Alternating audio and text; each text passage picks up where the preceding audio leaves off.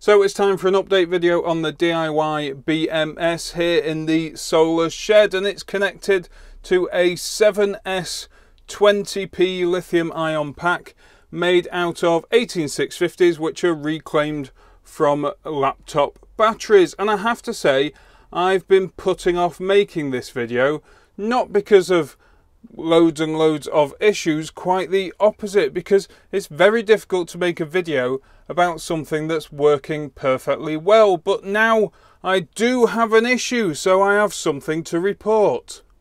So earlier this week, this is the screen that confronted me as presented by the diyBMS management console, and it says there is no data available. Now, just to recap, this is the page that is served by the wemos D1 Mini in my case, which is the central controller for the diyBMS system.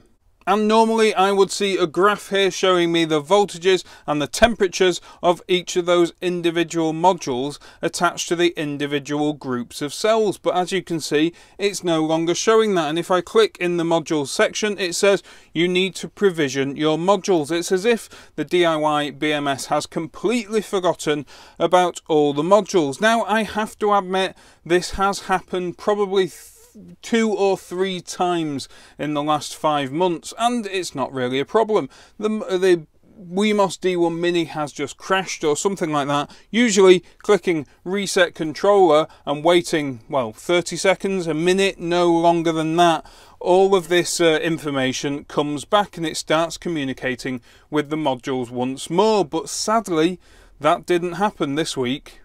So I straight away turned my attention to that wemos D1 Mini there at the end of this string, controlling each of the 7 modules here. And in fact, I ended up swapping it out, not once, but twice. And here's my rejected wemos D1 Minis that also lost communication with all these modules. And I've been scratching my head, and as you can see, well, I've changed from powering the wemos from USB to using this DC to DC converter. I did wonder whether the wemos didn't have enough power on that 3.3 volt rail to power all the ADUM 1250 ARZ I2C chips that each of these have on to communicate and to also isolate the module from the shared ground, I guess, from the wemos D1 Mini. But no, adding this DC to DC converter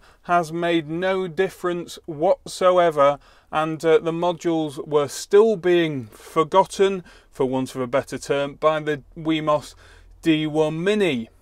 So you'll understand it was hard for me to accept that potentially I had 7 modules that all had the same fault on them. But I started to have a look here at the modules themselves, having a look at the solder joints and that sort of thing. And it just so happened that I brushed past this thermistor and suddenly the LED lit up, the module rebooted, and a few seconds later, well, the wemos D1 Mini could see it again and was getting information from it. And I guess that was my light bulb moment. Here in the schematic we can see the part of the circuit that I'm interested in. This thermistor here and these 2 fixed resistors make up a voltage divider, which allows the ATtiny85 to calculate the temperature based on the voltage at this point here. This voltage divider is connected to PB5 on the ATtiny, and herein lies my issue. Stuart makes a note here pointing out that if this point here drops below half of VCC, well, a reset is forced, because this is the reset pin, and as you can see it says reset with a line above it. This is an active high, so when the voltage drops below about 1.6 volts, well, a reset is invoked, and therefore I think my ATtinys are going into a permanent reset state. So why would Stuart use the PB5 reset pin to connect this thermistor and check the temperature? Well, the simple answer to that is this is an 8-pin device, and with VCC and ground, we've got 2 I2C communication pins. We've got one for a status LED and one for the voltage divider reading the voltage of the batteries, and finally we've got a MOSFET pin as well. So ultimately all the pins are taken up. So I think we need to look at a few things here. We need to calculate the voltage at this point at a few different temperatures. Before we can do that, we need to look at the total resistance when resistors are in parallel, because we've got this 10k thermistor here and a 68k fixed resistor. But before we can do that, we need to look at the resistance of our thermistor. When exactly does it have a resistance of 10,000 ohms? And what resistance does it have at the highest and lowest temperatures I can expect here in the shed? So here we have the datasheet for the B57891M thermistor, and in this first table here we can see its rated temperature is 25 degrees Celsius, so that means it will operate at 10,000 ohms at 25 degrees C. And further down we can see that our 10K model here follows the characteristics of the 4901, which is further still down the data sheet, a little bit further still, 4901. So under this column, the 4901, this is effectively a multiplier. So at 25 degrees Celsius, we times the 10K rated thermistor by 1. So it's at 10K at 25 degrees Celsius. But let's just drop it down here to 5 degrees. Well, suddenly the multiplier is at 2.5. So that means at 5 degrees, that thermistor has a resistance of 25,000 ohms. That's going to make a considerable difference to that voltage divider. Now we know the value of this thermistor at 5 degrees Celsius, and we know the fixed resistor here. We can calculate the total resistance between the two when these are in parallel, and this is the equation to work that out. And you can do it with multiple resistors in parallel, but actually when it's just two, this is the easier equation, but I'm not going to work it out that way right now. No, up here there is also a calculator. So we've got resistor 1, which was the fixed resistor of 68,000 ohms, and then we just found out that our thermistor can be 25,000 ohms at 5 degrees Celsius, which gives us an equivalent resistance of 18,279 ohms. I'm going to drop off the 0.57.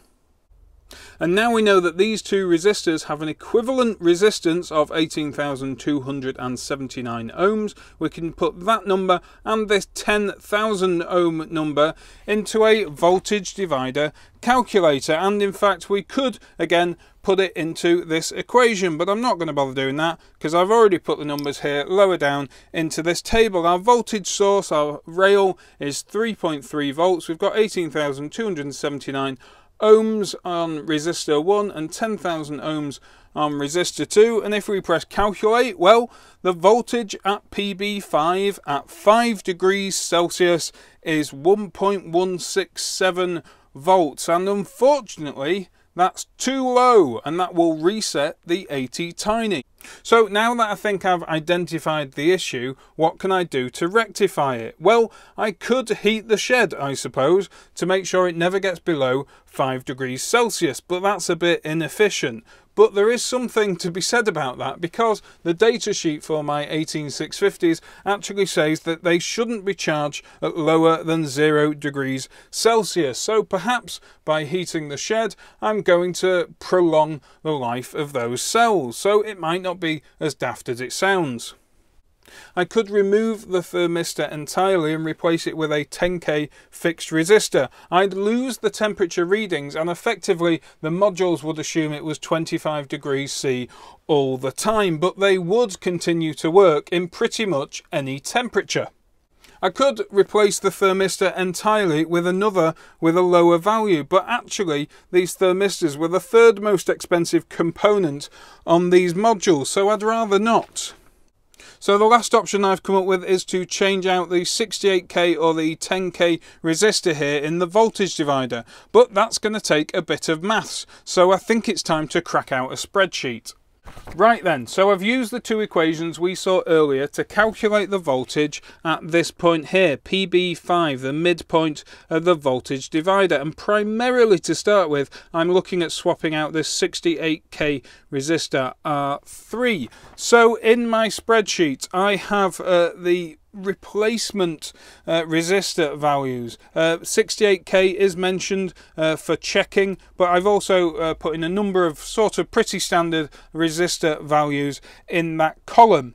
I'm also using a lookup table here that's taken basically directly from the data sheet of the thermistor. So on the left hand column we have temperature, and the right hand column we have that multiplier value. So at 25 degrees the multiplier is 1.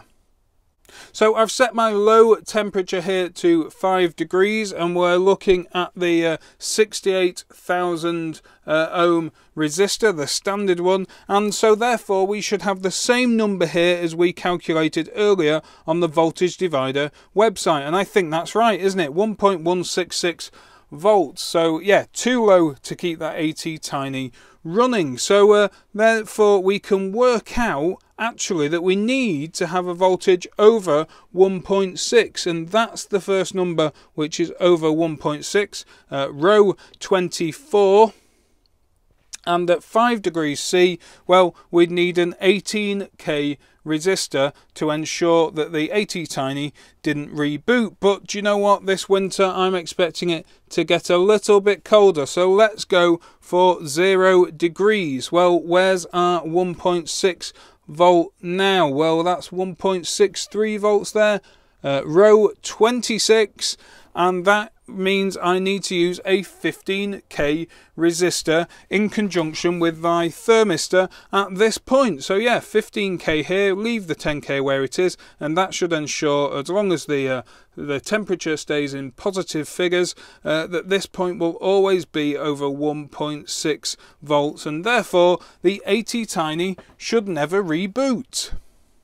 Now this spreadsheet does also allow me to change the value of the lower resistor, which currently is 10k, but I should be able to go in here, there we go, and change that to, I don't know, let's put a 20k resistor in that position. And what does that do? Well, that means that to get my 1.6 volts there, no, that one, column 12, well, 62,000 ohms. So yeah, actually if I changed the bottom resistor, this resistor here, to a 20k, well, I'm getting close to this never going below 1.6 volts. So I guess I've got two options: change this one for a 15k resistor, or this one for a 20k resistor.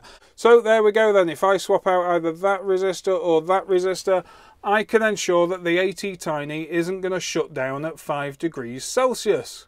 Now that's a hardware issue fixed. I'm going to have to have a look at the software, because of course the software needs to know about the change in resistance to accurately read the temperature of these modules, but I think I'll leave that for another day. It's worth remembering that this is really a hardware issue that I've introduced myself, due to the fact that I'm storing these batteries and charging them in a fairly chilly environment, and Stuart clearly hasn't designed the diyBMS to be used at these cold temperatures, and that's completely understandable because, well, as I mentioned earlier, lithium-ion cells aren't meant to be charged at low temperatures. Over the last 5 months, this has proved to be a really reliable system. I've been super impressed with the diyBMS. So if this is something that you're interested in taking a look at yourself, well, I thoroughly recommend it. Hopefully you've enjoyed this video. If you have, give me a thumbs up, subscribe down below, comment if you can, and I will see you next time. Thanks for watching.